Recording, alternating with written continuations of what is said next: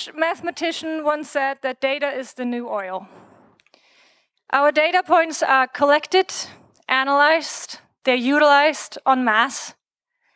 Our swipes, our purchases, what we're interested in, how we move, how we hold our phone, anything can create material for analytical companies to make extensive profiles of us for the purpose of selling those. So in the so-called economy of surveillance, a lot of actors make a lot of money. Maybe not the user, him or herself, so much. But how this works in detail, that is going to tell us Wolfie Christl today.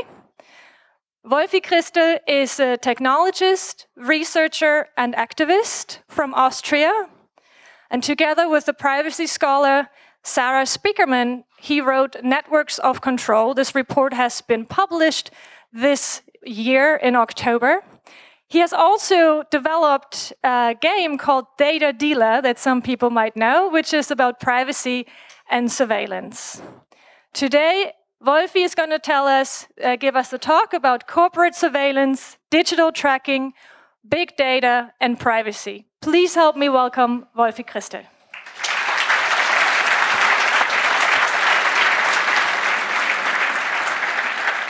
Thanks a lot. Can you hear me? Yes. Hi, everybody. My name is Wolfie Christl. I'm from Vienna, Austria.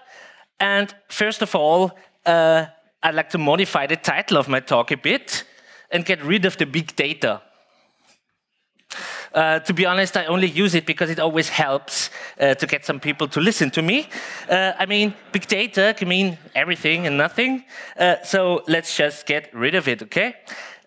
Nevertheless, during the last few years, we've seen the birth of a large-scale surveillance economy. Today, thousands of businesses are monitoring, profiling, categorizing, rating, and affecting the lives of billions across platforms, devices, and live contexts. In my presentation, I'll talk about how networks of these companies are collecting, analyzing, and utilizing our data, often hardly with our effectively informed consent and even largely without our knowledge. I will also talk about how personal data analytics is already being used in fields like marketing, retail, insurance, finance, healthcare, employment, and so on, to make decisions on people. I'll take you on a small tour through examples, many examples of corporate practices, and I'll also address the question, what could possibly go wrong?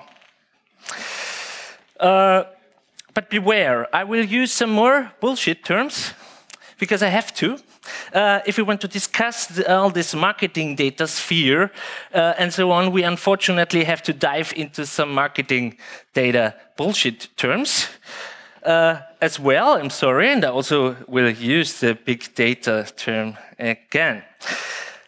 And this is Lightbeam.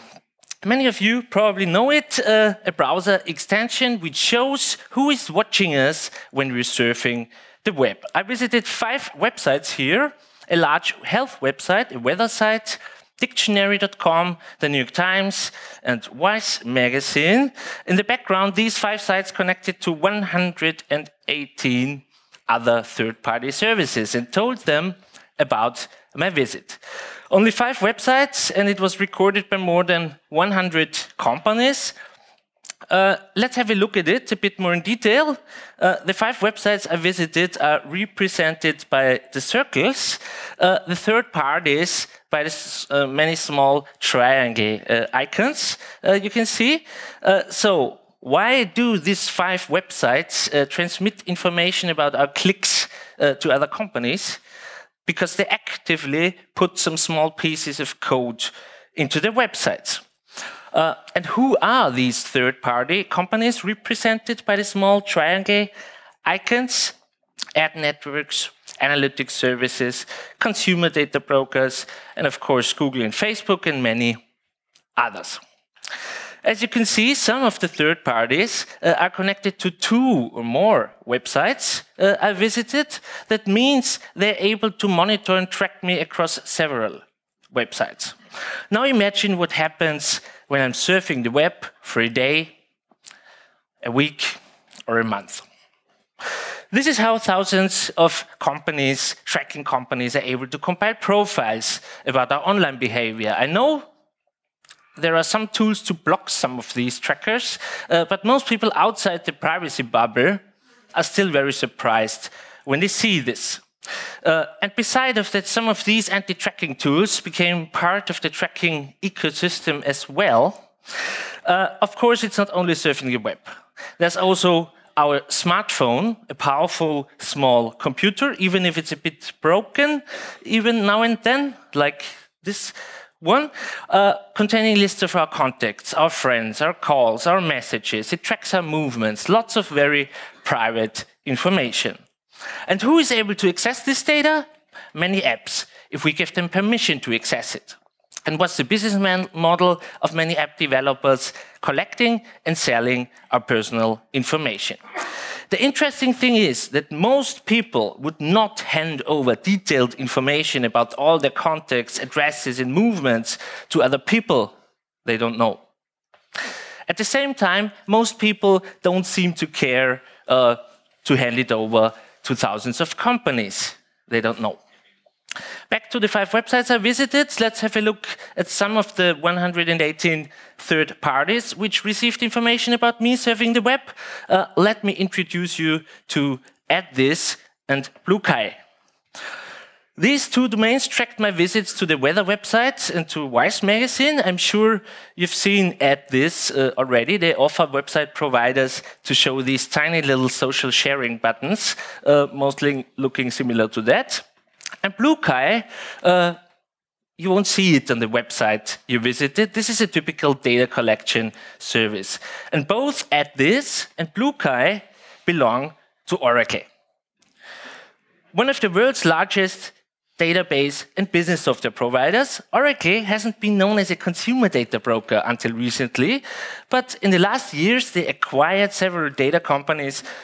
BlueKai, an online data marketplace, Datalogics, which has partnerships with stores who offer membership or loyalty cards, collecting purchase data from 1,500 large retailers, and Datalogics is able to link those purchases to the digital world. And Oracle acquired @this, which is harvesting behavioral data about website visitors on more than 15 million different websites. Oracle has now integrated these companies into its data cloud. Very nice name. This is a nice slide about it. Here, the company explains that they record what consumers do, what consumers say, and what consumers buy. Great, right? According to Oracle's own statements, they aggregate 3 billion user profiles from the 15 million websites which have @this installed, but also 700 million social messages daily. They claim to do that. And billions of purchases in order to target people, personalize content, and to measure how people are interacting across platforms, channels, and devices. From online, mobile, email, social media, to TV, radio, direct mail, and even in-store, they also try to monitor and link offline purchases. And in the center, you can see the Oracle identity graph, which allows them to link and match user profiles across platforms, devices, and company databases in order to create one addressable consumer profile, as they write, to identify customers everywhere, to unify addressable identities, and so on and so on.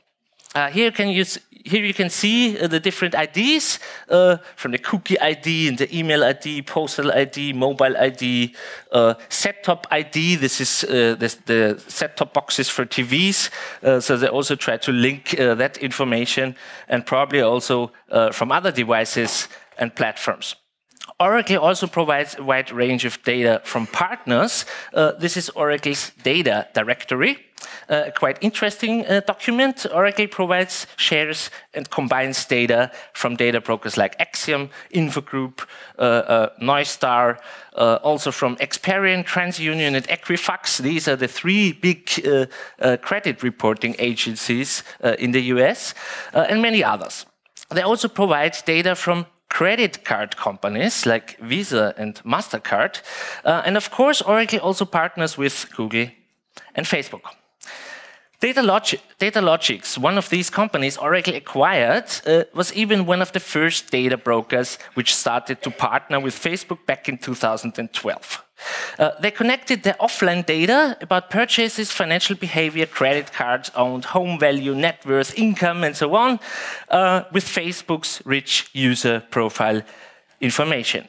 Of course, platforms like Facebook, or Tracebook, as I'd like to call it, is collecting vast amounts of information itself about their everyday lives of 1.8 billion people, and still 1.2 billion people use it every day. Facebook puts these nearly 2 billion people into thousands of categories and lets advertisers use these categories in order to include or exclude people from ads on an individual level.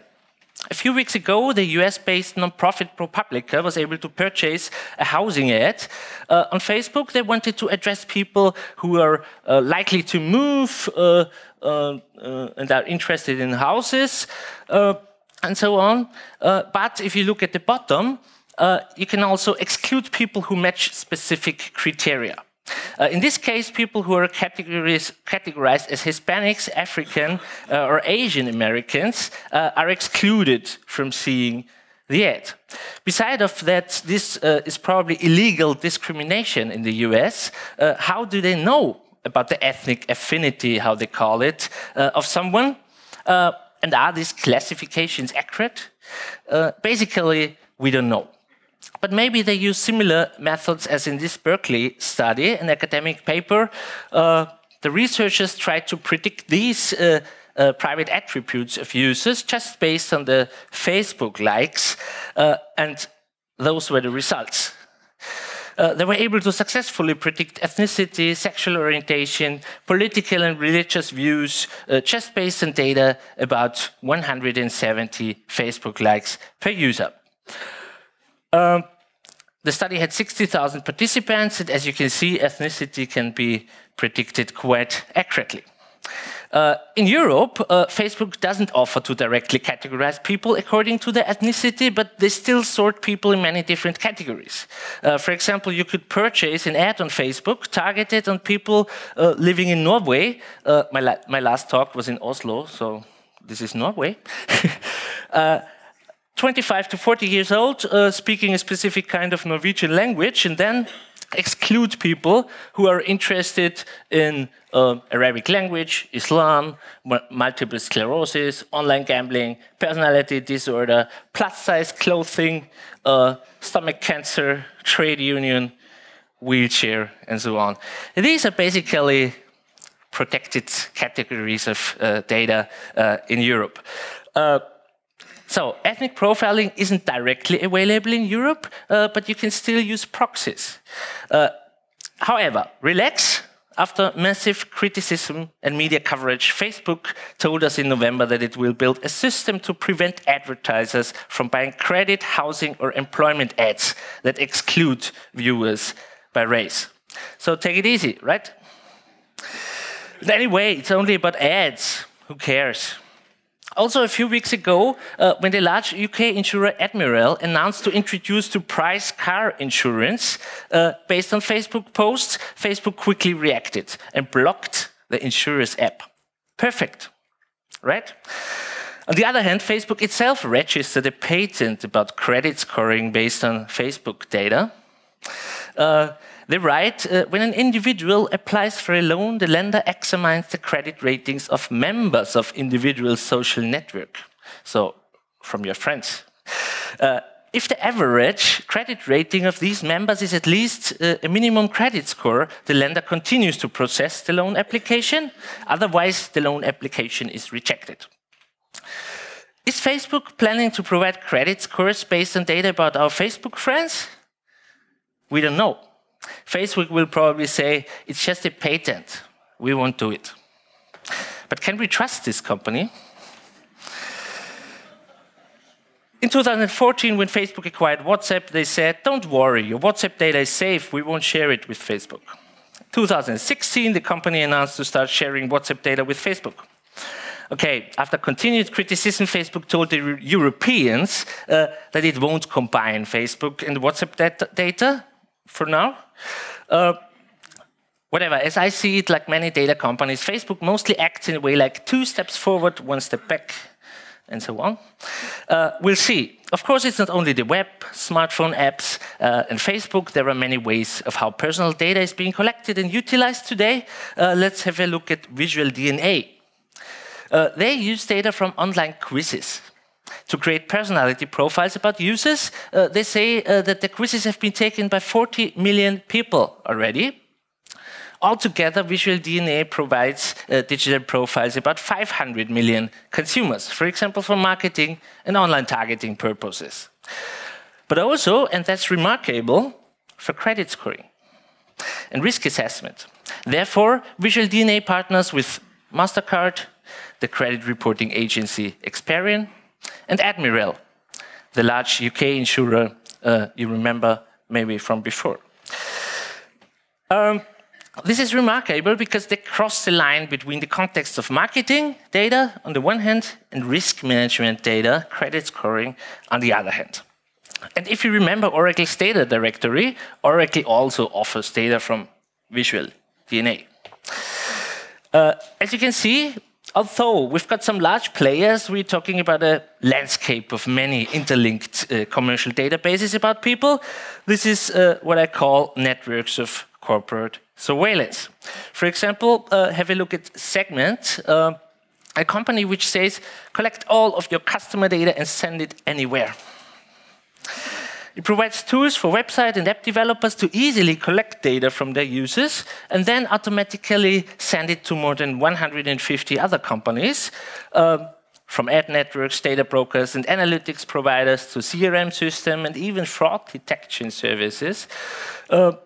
This is only 1/3 of the services that companies can automatically send their user and customer data to. A nice logo wall. And by the way, this one, Eloqua, also belongs to Oracle. So, networks of corporate surveillance, but which types of data about people do companies collect and trade? One way to group it would be on how personal data is being obtained. First, volunteer data, which is created and explicitly shared by individuals, at least in theory. For example, address information in online forum, or maybe the quiz data from Visual DNA, but I'm not sure if the people were really aware what will happen with that information. Second, observed data. Consumers generate it passively. Often it gets recorded completely without their knowledge. For example, when a company tracks the websites we visit. And finally, inferred data, which is based on the analysis of volunteered or observed information. Another way to group it based on the contents of the data, companies directly or indirectly collect financial information about people, for example, about their income or credit ratings, of course, contact data, demographic attributes like age, gender, or ethnicity, transactional data, such as purchases and the prices paid, contractual information like service details and history, for example, by utility or mobile network provider. And by the way, this categorization is from a data broker point of view. Information collected also includes location data, not only from mobile devices, behavioral data like the websites visited or app usage, technical identifiers such as IP addresses or device IDs, and not least communication contents like social media posts or email texts and social relationships, information about your contacts and your friends. To just take one of these, especially location data is very popular in corporate surveillance. even mobile network providers are increasingly selling insights into their location databases.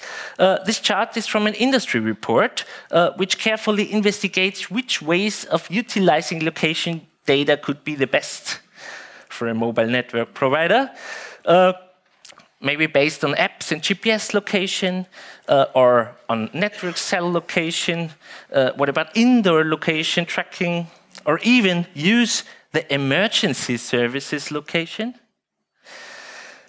Look at that. They even think about selling the emergency location, which would have many advantages. If you look at the green fields, for example, no need to install anything on the device to get the emergency location. Great.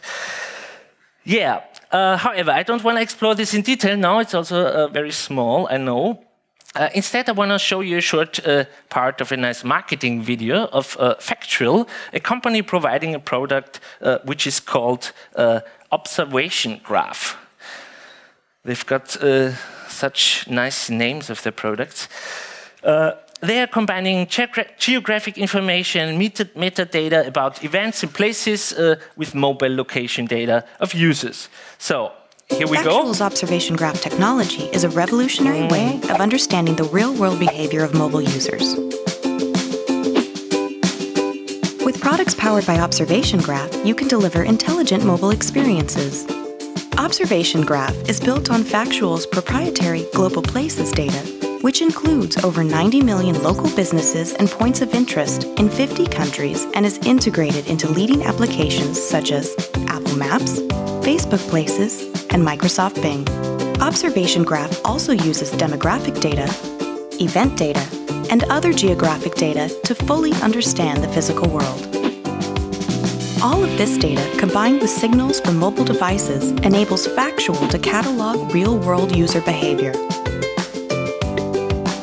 Each day, Observation Graph generates billions of discrete observations globally.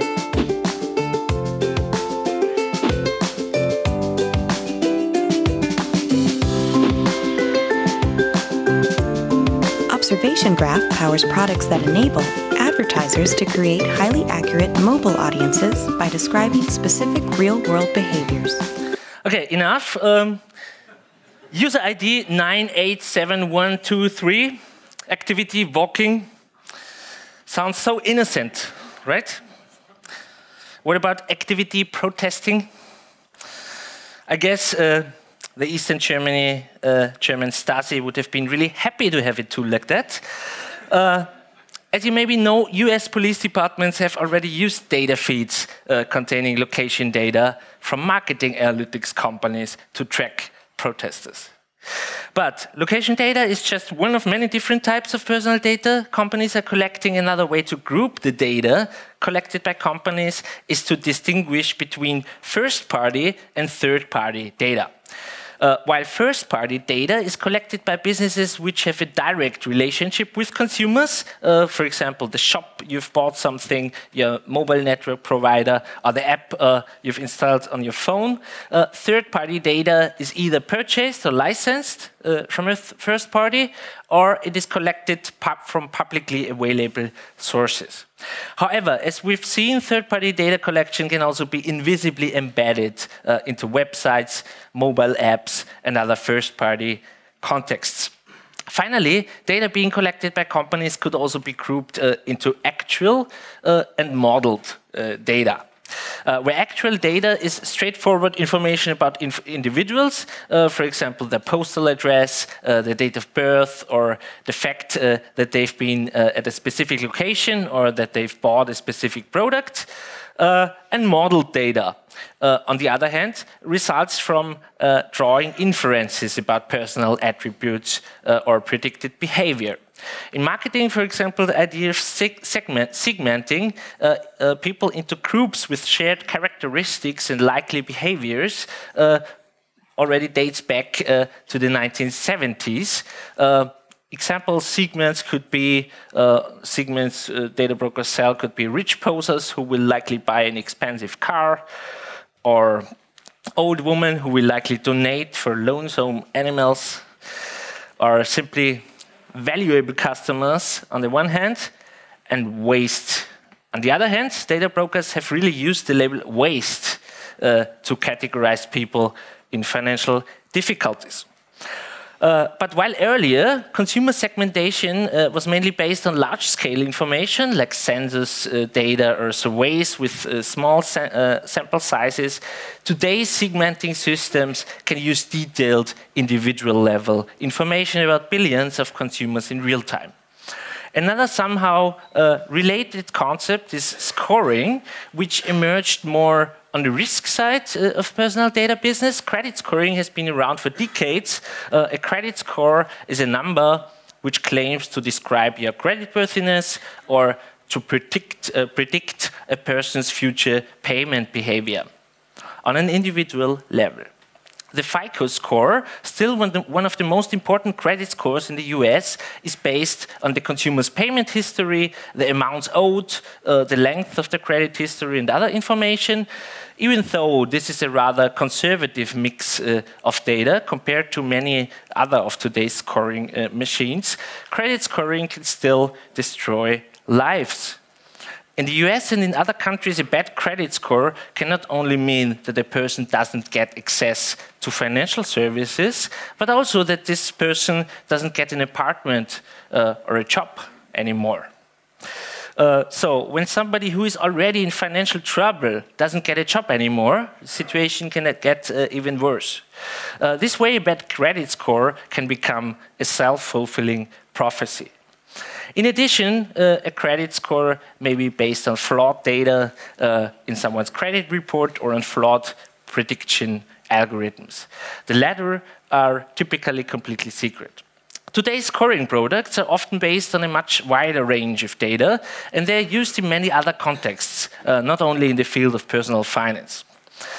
If we look at Trustdev, an online fraud detection company, they seem to be rather open-minded. On their website, you can see which kinds of data they process to keep fraud out while letting good customers through. What they're doing is a kind of fraud scoring, which can decide about which payment and shipping options you get in an online shop, or whether you're accepted or not as a customer in general. They use many different types of information: phone numbers, email and postal addresses, browser and device fingerprints, credit checks, transaction histories, IP addresses, mobile carrier details, cell location, and much more. Its parent company, TransUnion, one of the 3 large credit reporting agencies in the US, has data on 1 billion consumers globally, obtained from 90,000 data sources. Fraud scoring. Another example of a company which provides scoring based on personal data completely out of context is Signify, a US company which calculates credit scores for individuals from phone call records. They explain to analyze call durations, the time calls are made, who is frequently called, and so on. And they say 4 weeks of calling history is enough for us to predict the creditworthiness of someone. Their partners include large mobile network providers like Telefonica and Equifax, one of the 3 large consumer credit reporting agencies in the US. But how does Signify calculate their credit scores from phone call records? The answer is, we don't know. But maybe they use similar methods as in the following academic study. Researchers found that they're able to predict someone's personality just from someone's smartphone metadata, like call dates, frequencies, and durations. They used offline personality questionnaires, recorded the participants' phone data, and found statistical correlations. The prediction accuracy is far from perfect, but still significantly above chance, one could say. So maybe companies like Signify just use similar methods. We simply don't know. So what is this all about? It's all about data mining involving methods from mathematics and statistics to machine learning. Machine learning algorithms learn from existing data. They get trained to find correlations in large data sets, and they're able to more or less find patterns and connections between variables where human beings really give up. Another example in credit scoring, this is Test Finance, a company which has been founded by Google's former chief information officer. They are combining thousands of data elements to calculate credit scores about consumers, which data from how people use smartphones and social networks to the spelling somebody uses in an online loan application form. In 2016, Test Finance announced a partnership with Baidu, China's largest web search provider, like Google in China. Test Finance says that Baidu's rich user search data will be valuable for loan underwriting and assessing credit risk. On the website, they state, we believe that more data is always better. And the founder once said, all data is credit data. We just don't know how to use it yet. All data, there's lots of data about us out there. Today, virtually everything we do is recorded, monitored, or tracked in some way. All kinds of collected data end up in huge clusters of databases. Data mining technologies help to find the relevant information in these massive amounts of data.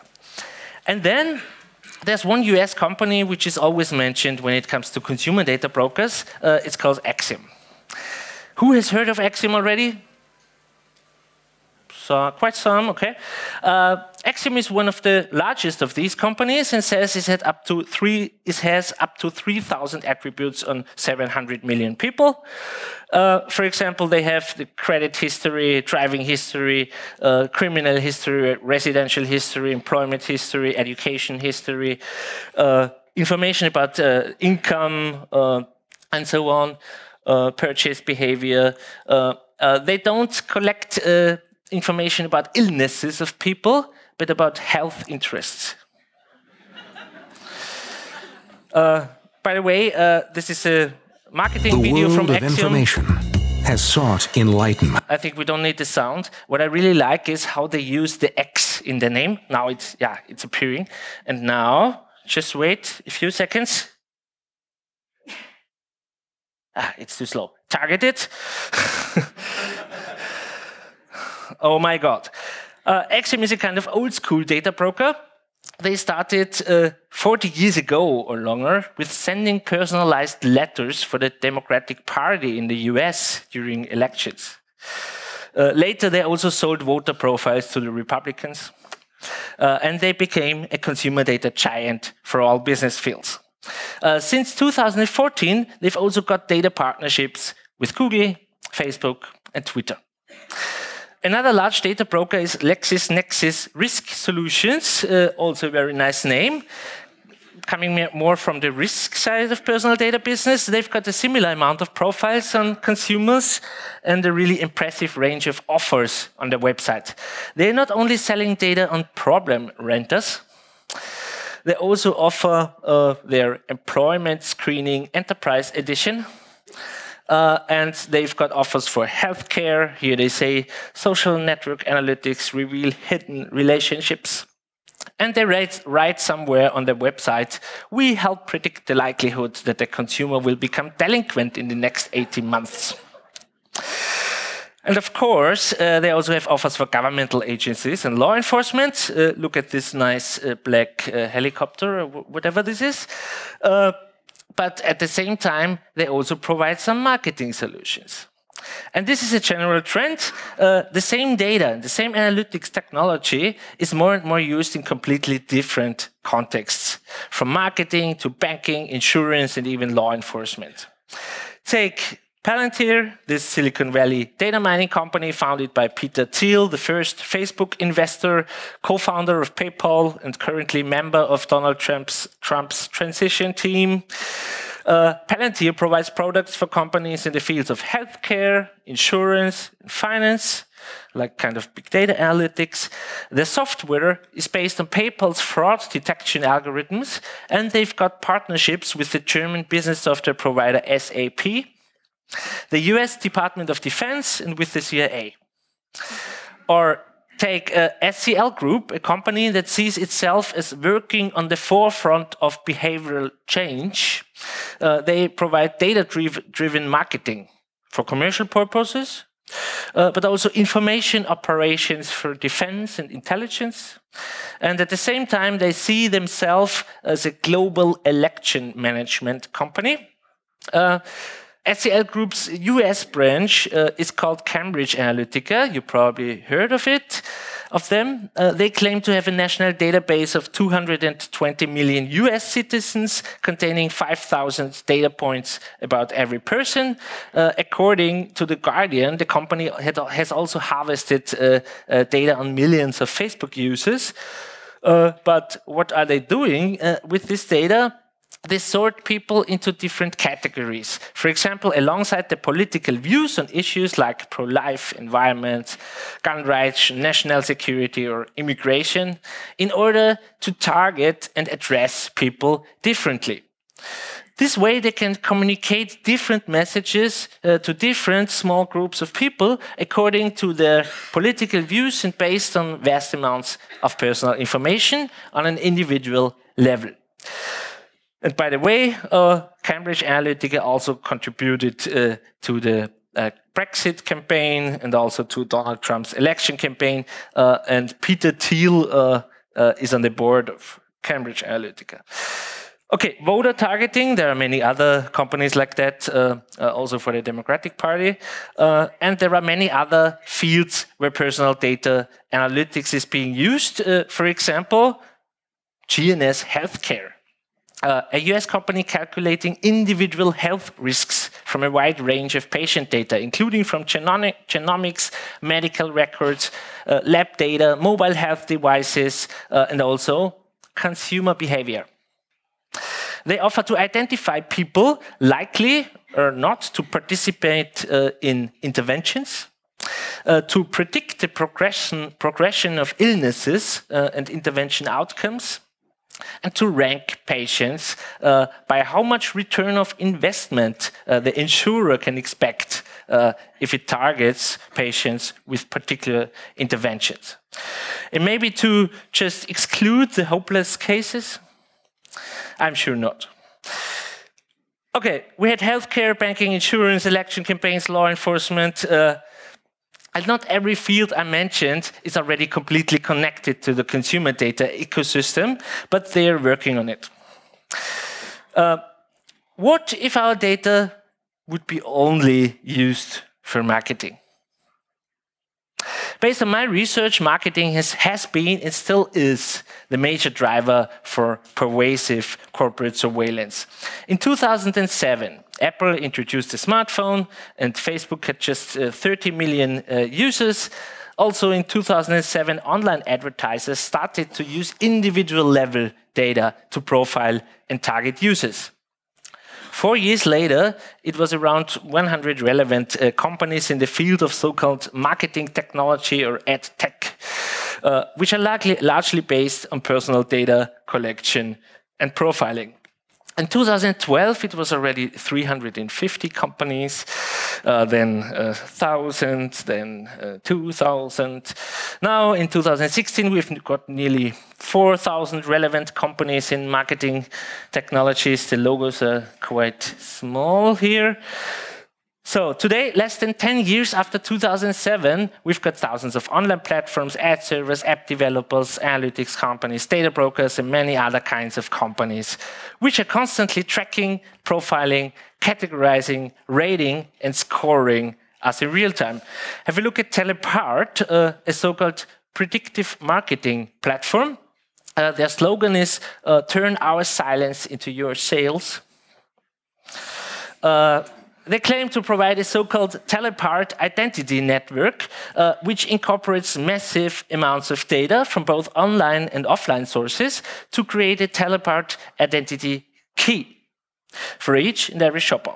And then they calculate a customer value score.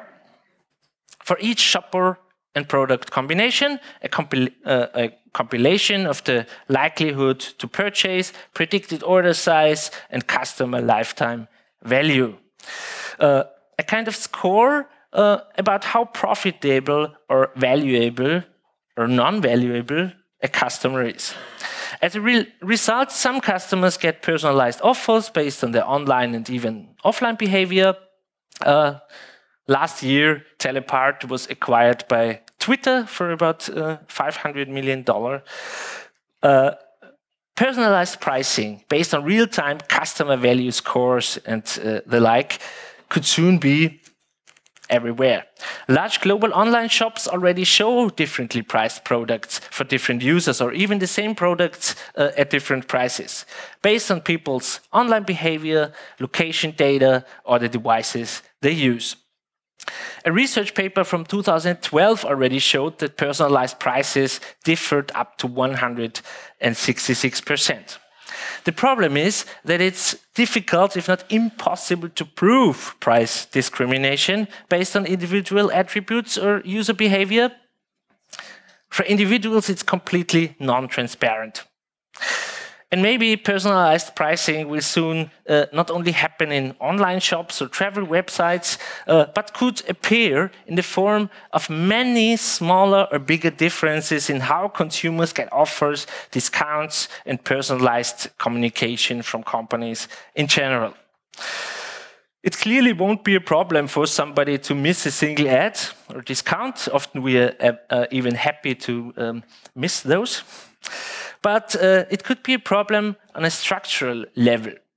Imagine someone experiences many of these small disadvantages every day, perhaps without being aware of it.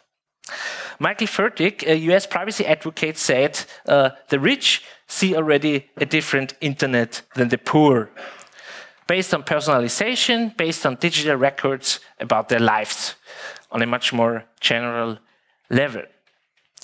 Personalization based on our data is now nearly everywhere, and often it's a good thing, but it's non-transparent and bears the risk of reinforcing discrimination or even increasing it. And the more invasive the data sharing between companies and the decontextualized usage of the recorded information gets, the more opaque and non-transparent the whole system becomes. A key concern for me is that the data companies are increasingly using unique identifiers across different companies, devices and contexts which they pretend to be anonymous. Mainly identifiers derived from email addresses and phone numbers. This way, a person can be recognized again as the same person as soon as he or she clicks, swipes, buys, or does some other recorded interaction anytime across networks of data companies. And in fact, those identifiers are not anonymous at all. They're pseudonyms. Facebook also uses those pseudonymous identifiers and calls them de-identified, I think. In addition, we've got the identifiers from Google, Apple, and Microsoft on the mobile devices and so on, which are more and more replacing the hardware device IDs. And several companies have introduced their own persistent identifiers, unique identifiers for people. For example, Oracle, Axiom, Verizon, Experian, and many others. To match and link names, email addresses, and postal addresses, phone numbers, cookie IDs, device IDs, set-top box IDs, and many more across their data providers and client companies. And both Oracle and Axiom run so-called data management platforms. A data management platform is a kind of real-time online data marketplace. It acts as a central hub used to aggregate, integrate, manage, and deploy disparate sources of data, as a consulting company summarized it. A DMP offers clients to import data, for example, their customer database, email addresses, purchases, and so on.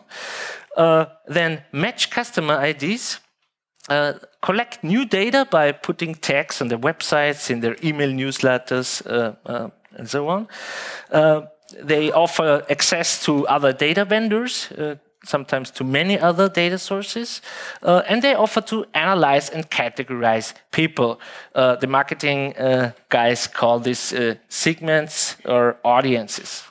I would say it's categorizing people.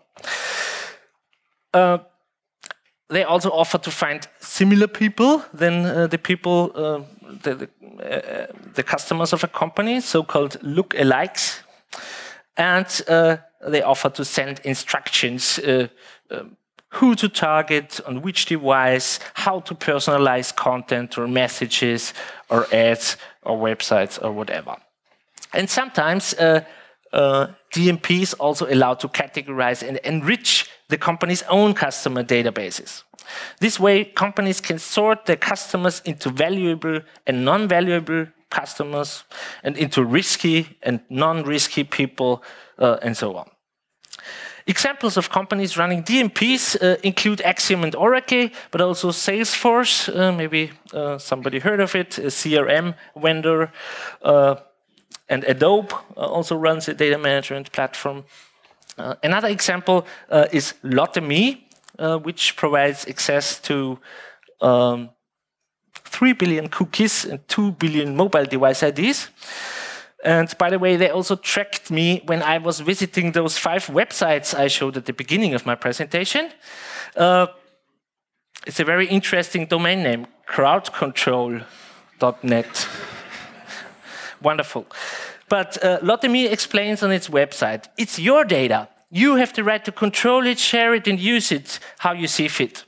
Sounds nice, right? But of course, they don't speak to consumers. They speak to their corporate clients. I really love that.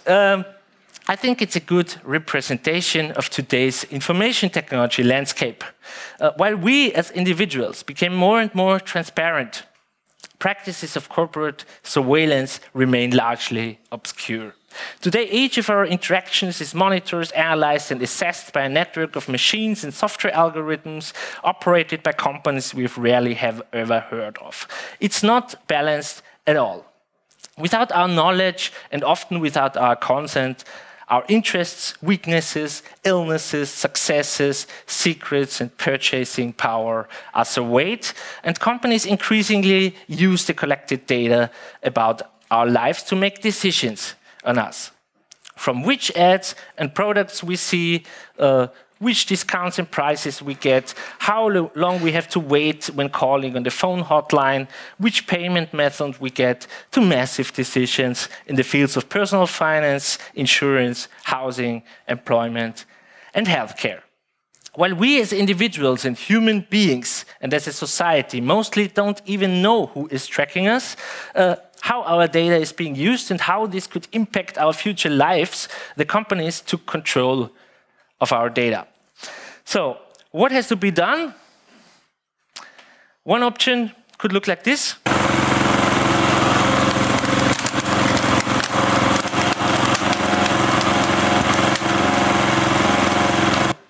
No, I love information technology. During the last few years, I tried to find out how to beat this challenge. My first try looked at that. I was asking, worried about your privacy? Forget it. Turn the tables and find out all the dirty details about your friends, your neighbors, and the rest of the world. Together with a small team from Vienna, I created Data Dealer, an online game, a browser game, and even a Facebook game about collecting and selling personal information. You can still play it online. And I promise that we won't sell your data. Trust me.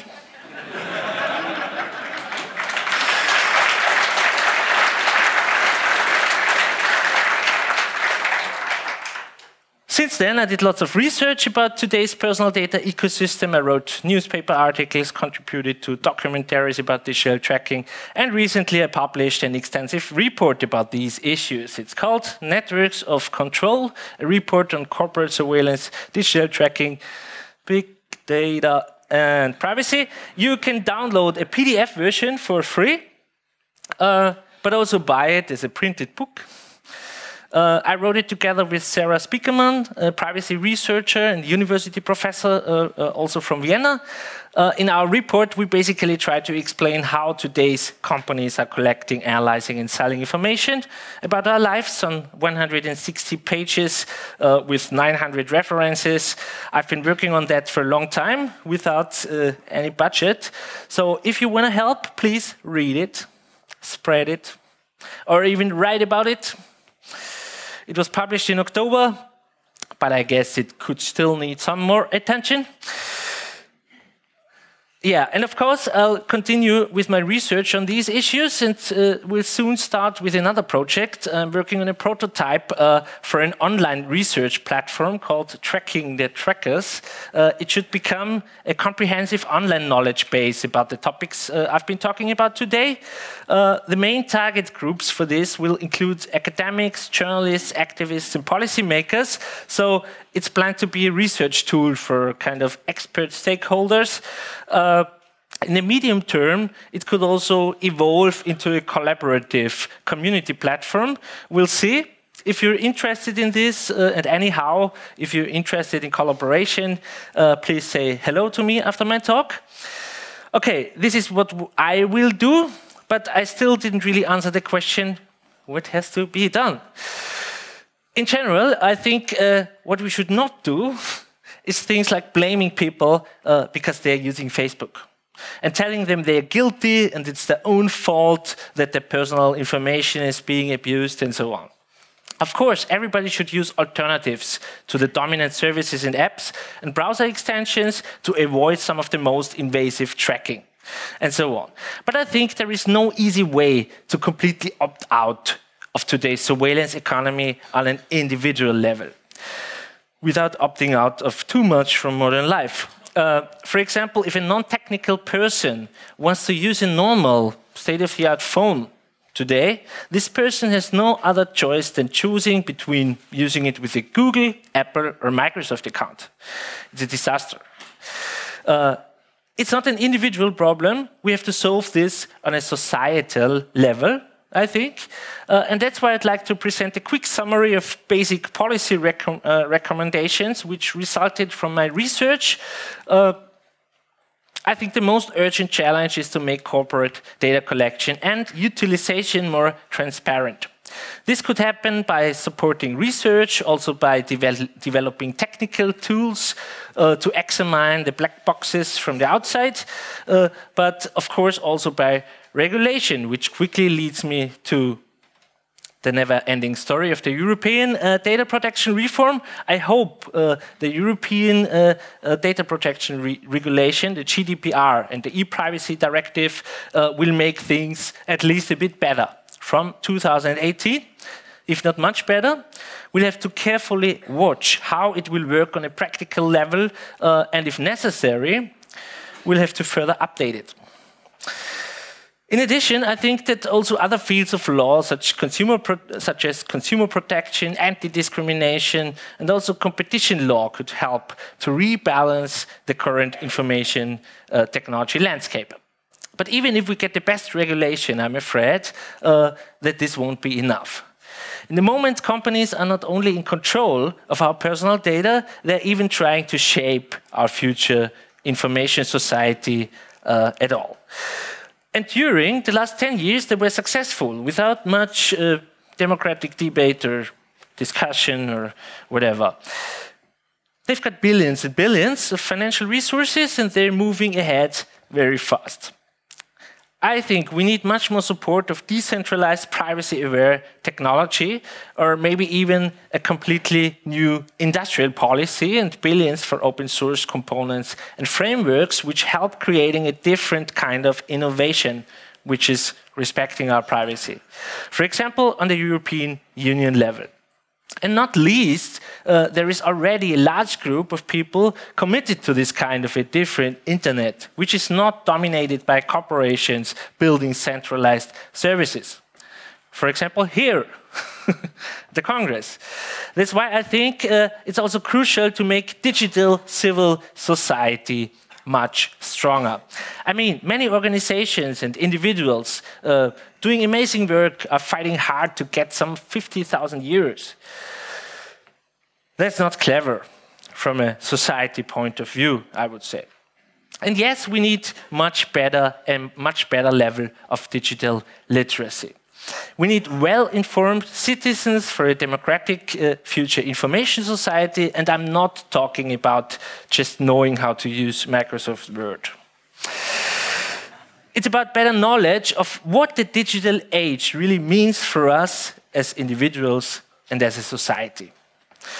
Beside of this, I think the worst thing that could happen would be if we get desperate or even cynical. Like the NSA is collecting every piece of data anyway, and everybody is using Google, so fuck it, why should we care? Actually, quite the opposite.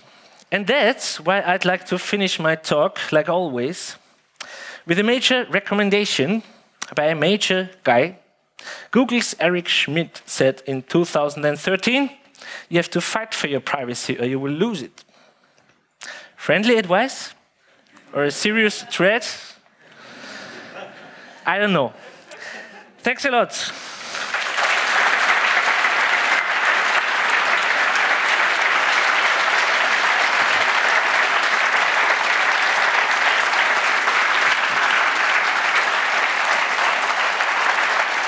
Okay.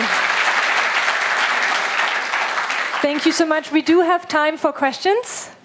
So if you do have questions, please go to one of the 4 microphones. For those of you who are leaving right now the room, please do it as quietly as possible so we can not get interrupted or disrupted in the rest of this talk. Let's just take a moment. Okay, we have a question on the microphone to my left. So do you know any kind of the studies made how this tracking technologies make self-censorship? Could you come nearer? Can you speak into the louder, microphone? Yeah. So do you know how these tracking technologies influence self-censorship? How people start to change their behavior online, and while restrict their communications in order not to leak some private worldview to trackers? Yes, I didn't talk about that now, but this is a crucial point, this kind of chilling effect. When you know that you're constantly being watched, then you will behave differently. We know that since a long time. There are many studies about that, and I think the crucial point today is that in many cases we really don't know. For example, we see some ad and we think, was that because of that interaction, that website visit, or was it not? Did they track my location, or didn't they do it? So I think this really leads to an uncomfortable feeling, and in general, the situation is a disaster because we know the governmental surveillance, which is also accessing the corporate databases, is omnipresent. Yeah, I think this is a crucial point, and I also addressed that a bit more in detail in my report. We have a question from the internet. Yes, we do. There is the rather cynical point of how do they categorize people that are trying to hide their data? They're mostly white, male, earning above average. Is that not just an extra data point? Again, sorry. People who are hiding their data. Can you repeat the question, please? People that are trying to opt out of the cookies and everything. Yes, I think people who don't participate, sometimes they are considered as suspicious from the beginning, also from the marketing, from the fraud detection companies, and from many other companies. And I think this is also a problem. So we don't really have the choice to just solve this on an individual level, to just use encryption and browser extensions and digital self-defense and so on. That's why I'm talking about that we need really a societal solution for this. And then I take a question from the microphone in the back on my left. It's you, yeah. Do you have any individual tools to support like Ghostery or Start Page, stuff like that, that will help? Ghostery is a tool that tries to block known trackers, and Start Page is an alternative search engine that does a search through Google, but claims to hide your personal data. The first part of the question. And the second is, do you really trust governments that governments could actually impose rules on how data is used? That what? Governments with laws could actually provide a good framework. Yeah, the first question, of course, I would strongly recommend to use start page or search engines which are not based on individual profiling and tracking, of course. But it's getting a bit more difficult when it comes to browser extensions like Ghostery, because they started to participate in the tracking ecosystem now itself. So I'm not sure if we can trust companies like Ghostery. I think we cannot. Also, AdBlock Plus is the same story. So it's really difficult. Currently, we have uBlock, Origin, and Privacy Badger from the EFF, which are working quite well. But yeah, they are not the solution for the whole problem. We should use it. It's good, but they are not the solution. The second thing is, I don't know. I know many people don't trust governments, and I also don't trust governments. But I don't think if we're talking about governmental surveillance, law enforcement, intelligence authorities on the one hand, and on the other hand, we still have something like a democratic parliamentary system with a balance of power. And if we have there are interest groups, different interest groups in governmental sectors and also on the European level. So these are not the same people who are fighting for a better data protection regulation than the people who are running the intelligence and the data collection, law enforcement and intelligence agencies. So I think, yes, it's important to use the regulation and law approach to address all these problems. We won't make it without. Okay, time is up, unfortunately. For those who still have questions, I'm sure you can reach Wolfie afterwards. Yeah. Yes. Thank you so much, Wolfie.